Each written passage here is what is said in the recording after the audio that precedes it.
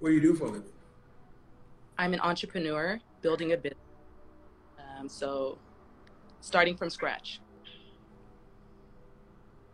And what? Finance. Okay. So how do you? Okay, we already have points to address, and this is just the first thing the girl said out of her mouth. So,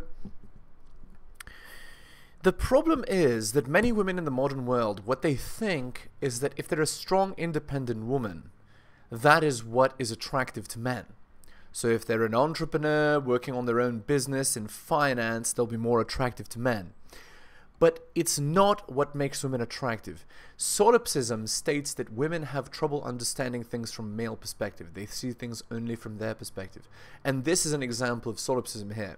The girl has literally spent her whole life under the impression that having your own business and being strong, independent, and successful is what's attractive to men.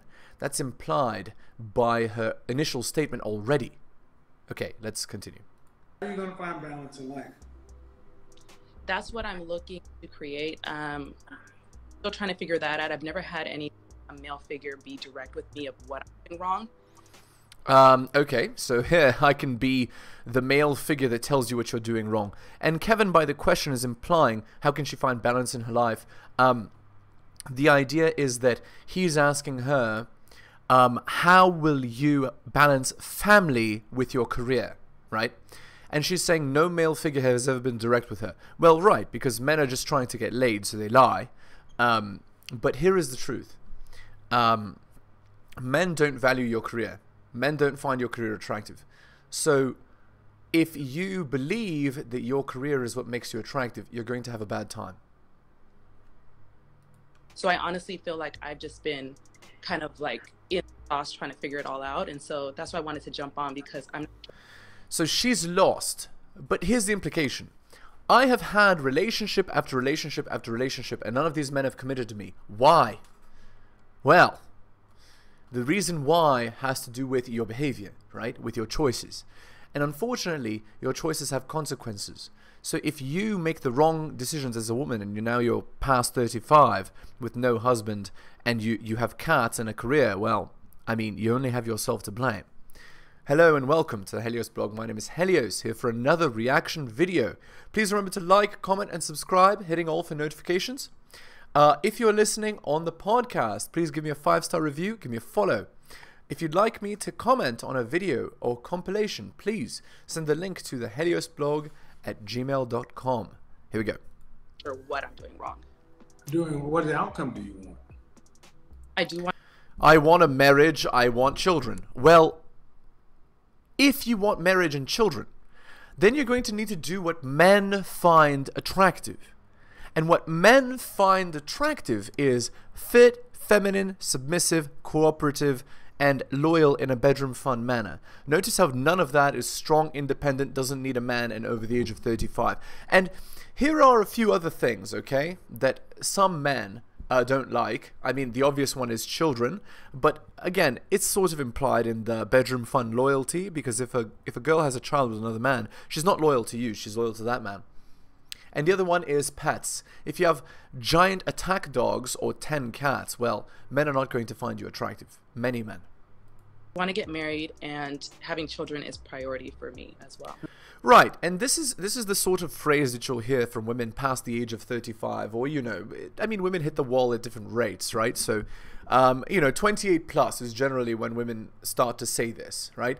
Now I'm looking to settle down. I have had my fun, but now I need to be serious about life and stuff like that. And the problem is that the handsome, attractive, successful men that you wanted, they're back in your 20s where you left them.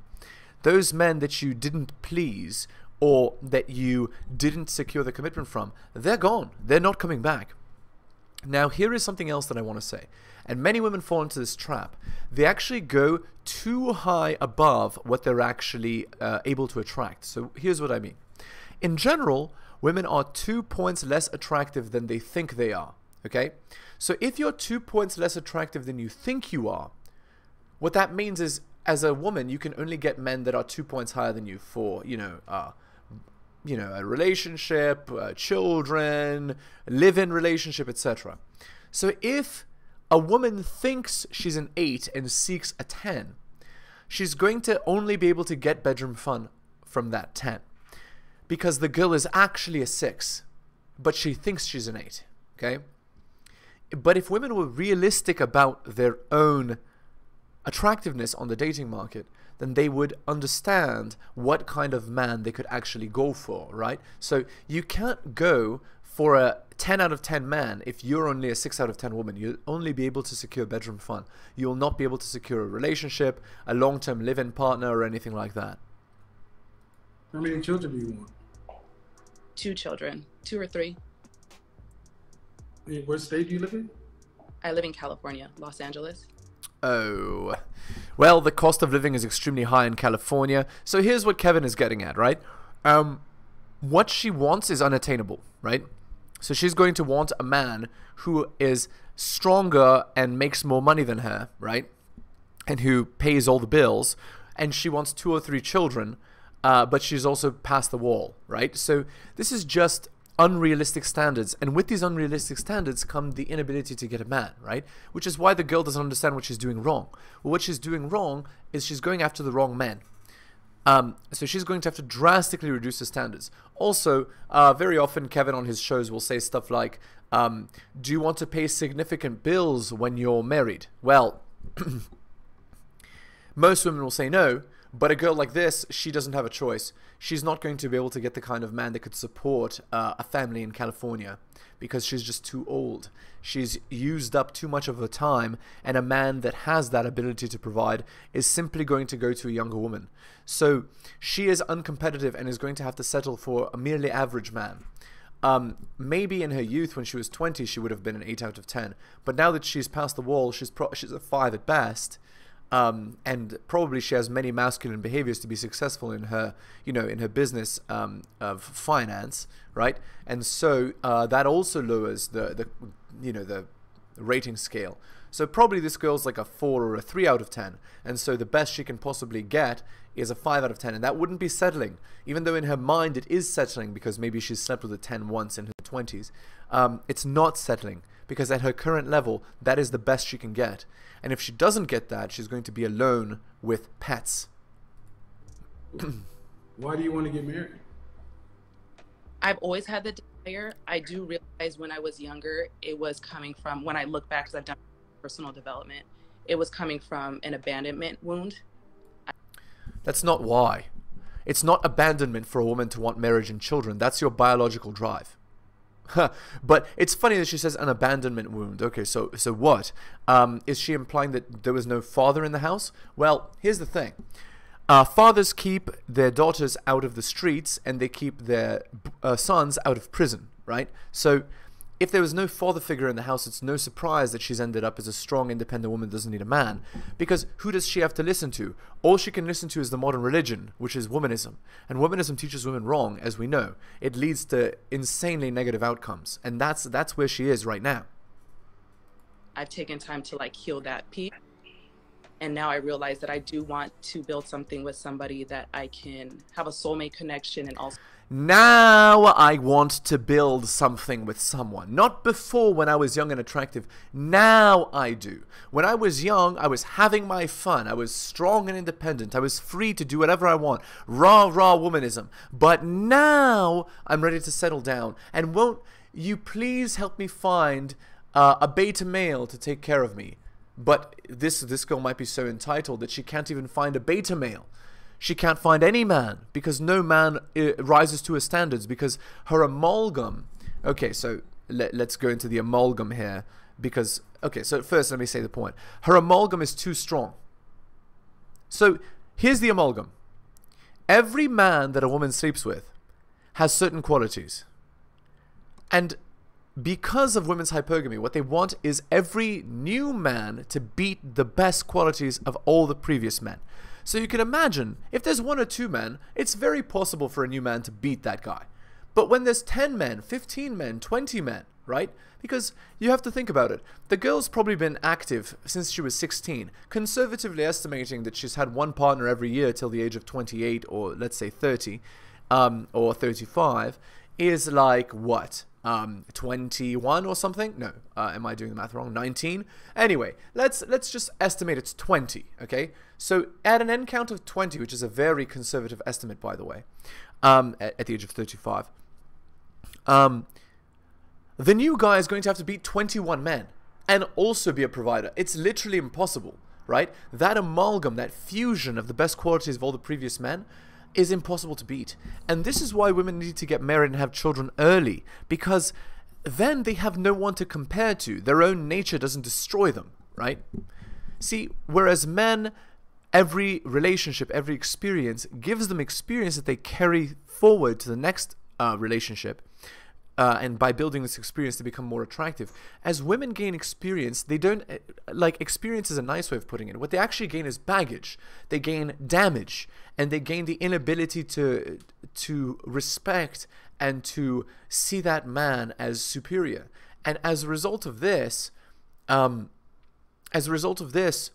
the woman is unable to be happy.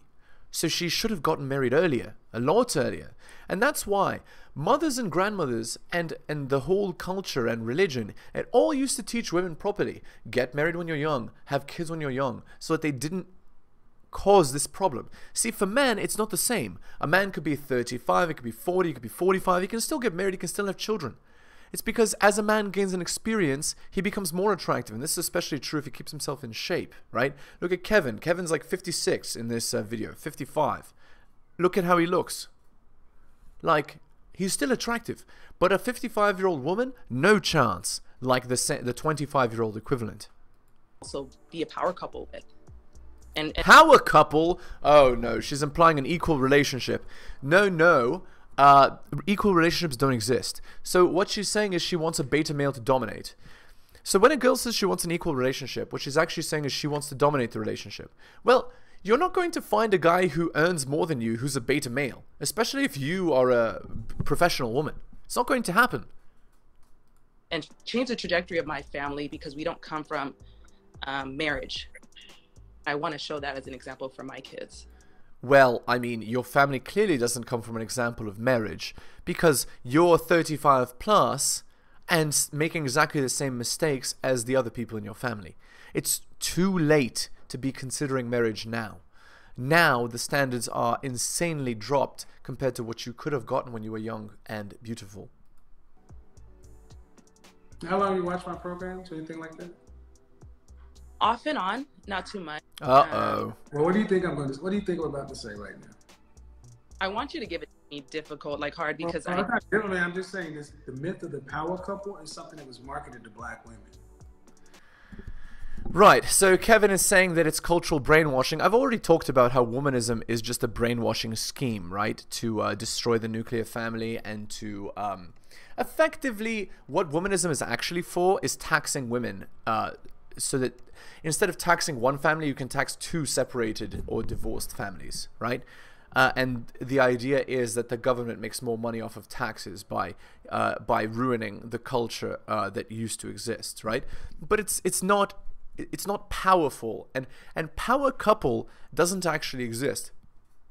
As I said, an equal relationship implies that the woman dominates the relationship. But if the woman dominates the relationship, she can never appreciate the man. If she can't appreciate the man, there is no relationship. There is no marriage. It'll end in divorce like 99% of the time. What is a power couple? That means we're partners? No. Are you asking me, sorry, or is that a That's a rhetorical? power couple. That means we're partners. You have 2 or 3 children. Which one? Okay, so as I said,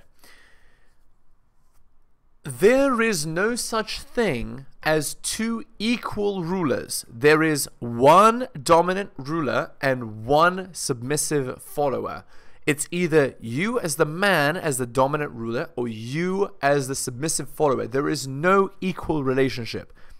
An equal relationship means you as the man or the submissive follower. Okay? Just so you know. 2. Do you want your kids to be able to go to college if they want to? Yes. Okay, so, I mean, already, I mean, we've already talked about it. in order to be able to afford college, in order to be able to afford extracurriculars, in order to be able to afford all this stuff, you're going to need a lot of money. I think it's like 500,000 per child or something to live like an upper middle class existence. So how can she, as a 35-year-old woman, get that? And the answer is she can't. There is no guy that's going to take a girl like this, who has already wasted her time, ruined her ability to pair bond, and hurt her biology to the point that she can't have children with a guy her age anymore. Healthy biological children. So he is going to go to a better option, a younger woman. It's really sad, actually. Do you want to travel nationally and internationally with your children? Both. Do you want to have to work to pay significant bills after you're pregnant and married with your first child? Yes, you want to have to work to pay significant bills when you're pregnant. So here is the idea, okay? Most women don't want to pay when they're pregnant, but most women can't find a guy to, to marry who can pay all the bills. So they usually do end up working and resenting the husband for it because, it's all over social media that, women are just jet-setting, doing whatever they want, right? But in the modern world, most women will have to work. And it's because of womanism, right? It didn't used to be the case. Before, one salary from a man could provide for everything. But nowadays, that isn't the case because in the modern world, it's expected for there to be two separate households due to divorce, right? It's expected. It's even planned for. It's even rewarded. So, like, this is a pipe dream, right? And when she says she would pay, she would want to work while she's pregnant and stuff. No, most women don't want to. They're kind of forced to. But if a woman wants the highest possible chance of not having to, she would have to be wise in her early 20s and try to get with a guy that could provide. Oh, significant bills? No. Significant, yeah. I you would have to pay significant bills right now. Okay. So what percentage of the family financial load do you want to have to be responsible for an entire lifetime? She's not going to say higher than 20%, and most women wouldn't even want to be responsible for 20%. Most women don't want to be responsible for anything, so they want you as the man to provide everything. Now here's the thing, the amount of men in the global population that can provide everything, or let's just say in the West, is like 5 to 1%, okay, that can provide everything, as providing that sort of lifestyle that women desire. It's actually a very rare man that can do that, right? And so, as a result of this, most women have insanely unrealistic expectations of what they want out of a relationship, out of a husband. And especially true of women that are older, past the wall, 28 plus, single mothers, or just women that are masculine in demeanor and womanist in general. It's very surprising, actually, how entitled and delusional many of these women are. I would say 30 to 40%. Okay, that's a lot. 40% means if you stop working for any reason, you stop bringing in income for any reason, the family is at serious risk. Serious risk, meaning you will not be able to stop working under any circumstances. Now, here's the thing. Many women who say they're strong and independent, empowered, whatever, they say that they would be okay with this, that they actively want this, and that they're empowered to want this, and that womanism has given them the freedom, has liberated them to be able to do this. But if you actually look at the happiness of modern women, you'll see that especially the women that are working jobs like men, engineers, lawyers, doctors, etc., their mental health and their happiness is extremely low. And the reason is because most women don't want to live like a man. They want to have a high standard life, but not have to work. And that they're forced to work makes them resent their husband. It's just the way it is. Is that what you're saying?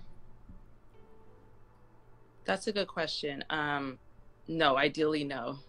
Because This is why I say that women should be wise in order to be successful in life. Because if women are not actively working from the age of 18 to get married to a man of value, they will never actually have the chance to have the life that they want, and they're setting themselves and their future children up for misery.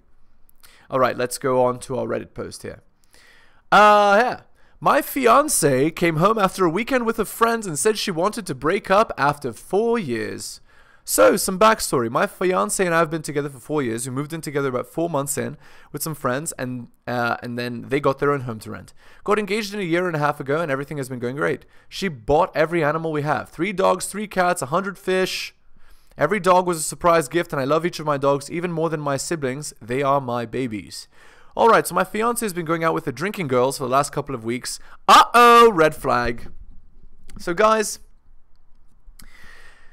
you cannot allow your girl to go on girls' night out because she will be tempted. She will sleep with another man. You cannot allow her to do that. So that's one of the relationship rules. No girls' night out. Last Sunday, she comes home after partying all week with her friends and says she's not happy anymore and wants to leave but feels trapped. Exactly. So the girl thinks that the grass is greener because all these guys are giving her attention and her girls are living their hot girl summer, not realizing that by sleeping around like this, they're ruining their ability to pair bond, and they're actually ruining the lives of their future children and themselves. They don't realize that. So this is why you need to prevent the problem, right? She says she still loves me but doesn't love this anymore. I love you but I'm not in love with you. Also known as I met an alpha male who I think is more attractive than you. I'm going to branch swing. I got angry and sad and asked if there was someone else, and she freaked out on me. And now she took all her rings off and took off the relationship status on Facebook. Right, so the girl has found an alpha male who's showing her interest, and now she wants to branch swing. She wants to get that guy and not the guy she's currently with. So again, guys, if you allow your girl to do relationship destroying things, don't be surprised when she destroys the relationship. I just don't understand how we can have 4 years together building a family with our animals. And why buy all these animals and make me fall in love and trap us both? I'm probably going to keep the house because the landlord only knows me. And that means I probably keep all the animals or most of them. And she even said that to me, but she doesn't want to leave because of that reason. What should I do? I told her I wanted to work things out, but she keeps saying she needs distance and time. Please help. So, distance and time means she wants to sleep with another guy. And this buying dogs and pets and stuff is just impulsive, right? It feels good in the moment, and then taking care of them comes later, right? So it just goes to show, guys, if you allow your girl to do relationship destroying behaviors, that's what's going to happen. So you can't allow it, right? And if she refuses to do the things, like to stop doing the things that destroy relationships, well, I mean, there's no relationship then. She's not your girl. All right, top comment, let's see. What is this long comment? Okay, anyway, I'll read it. This could be in a range anywhere from getting cold feet to cheating happened. She could be in a panic about the future, thinking these past weekends having free fun with her friends is the opposite of being married. It is. She could have met someone, not necessarily cheated or even thought of cheating, but more of a look at someone attractive and thought, hey, there are other people out there. Do I really want to be tied to just one forever? Exactly. Like, even if you're a great guy, even if you're a very attractive, superior man, the girl's still going to think that the grass is greener on the other side because she's seen your weaknesses. She hasn't seen that guy's weaknesses, right? She could have met someone of interest or attraction that might be a grass is greener thing, as I said, going on with her, wants to call it off before anything happens, or wants to see if something could happen. Indeed. She could have already done something that would be against the relationship rules with you, also known as some kind of cheating. Usually when someone snaps and freaks out, it's a defense mechanism that could play into any of these scenarios I listed above, from something simple if she feels she wasted your time, or something major if she already cheated. So guys, I'm telling you, if she gets cold feet like this, women cheating is premeditated, right? So she probably went on these girls' nights out actively encouraging these men to come at her so that she could cheat. It's not like it happened out of the blue kind of thing. Or it could be because she's thinking your mind went directly to cheating when it had nothing to do with cheating. The realization that you could instantly not trust her could be enough to put her on the defense. Anyways, the issue is that there's zero way of knowing anything unless there's communication. That's not happening right now. Maybe it could happen soon. This could be a cold feet, hiccup, tiny bump in your relationship that a lot of people go through before giant life changes. Or this could be a serious life-destroying scenario. But the good news, this happened prior to your actual marriage. So, guys, I'm telling you, If your girl is doing stuff like this, it means she doesn't respect you. It means the relationship is over. So you shouldn't continue it. All right, I think we're going to end the video there. Again, if you're new to the channel, liking the videos, please hit the sub, hit the bell for notifications. You're listening on the podcast, give me a 5-star review, give me a follow. Thank you so much for listening, and I will see you next time.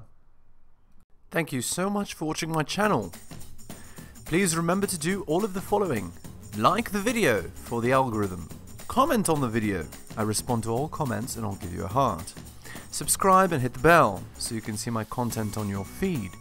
Check out all of my content on other platforms. It spreads the reach of the channel. YouTube, bit.ly/Helios YouTube. Rumble, bit.ly/Helios Rumble. My blog is realheliosblog.com. My podcast, bit.ly/Helios Podcast. My Patreon, patreon.com/The Helios Blog. You can also support the show at bit.ly/Helios Donations and buy my books at bit.ly/Helios Books. Thank you so much for all of your support.